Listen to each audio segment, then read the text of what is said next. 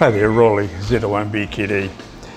I've had several questions lately asking me to explain how to tune an antenna. Do I cut some off to make it resonant, or do I add some on to the antenna to make it resonant? And I thought, what better than to have a look at a piano and sort of describe it a little bit. We can start off with say a middle C here, like that, and then we have a harmonic relation to that, like that. We could almost say that was, let's see, 80, 40, 20, 10, 160. And so we have a harmonic relationship here.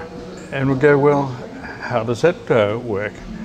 When we have a look inside the piano, there we have long strings, which are these notes down here.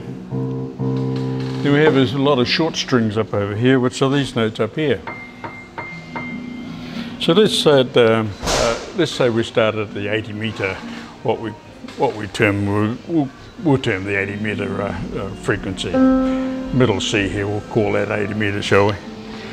And we actually have our antenna tuned a little bit high, somewhere up here like this. And if I can lengthen it,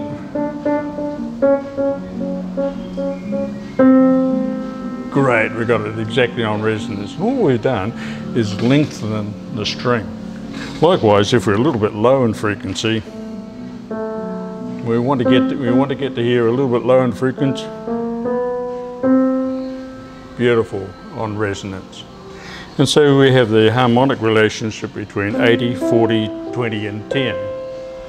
And so where does 15 fit into that? Well, 15 is a harmonic of 40 meters.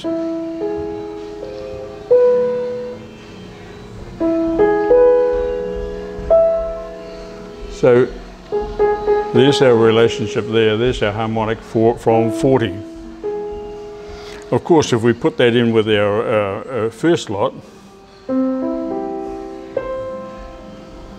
and we put that in there, sounds a little bit discordant, doesn't it? And it is.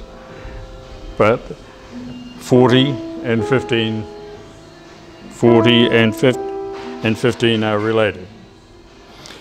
Great, so now we can get some sort of appreciation that if we're high in frequency, to where we want to be, high, there's where we want to be, high, make it lower. If we're low, there's where we want to be, make it higher. So just by altering the length of the string, so we can alter our frequency. And that gives a direct relationship. What do we do on amateur radio? If we're low in frequency to where we want to be, then cut a bit off. Just cut a little bit off until we get onto resonance. And finally, you'll make beautiful music.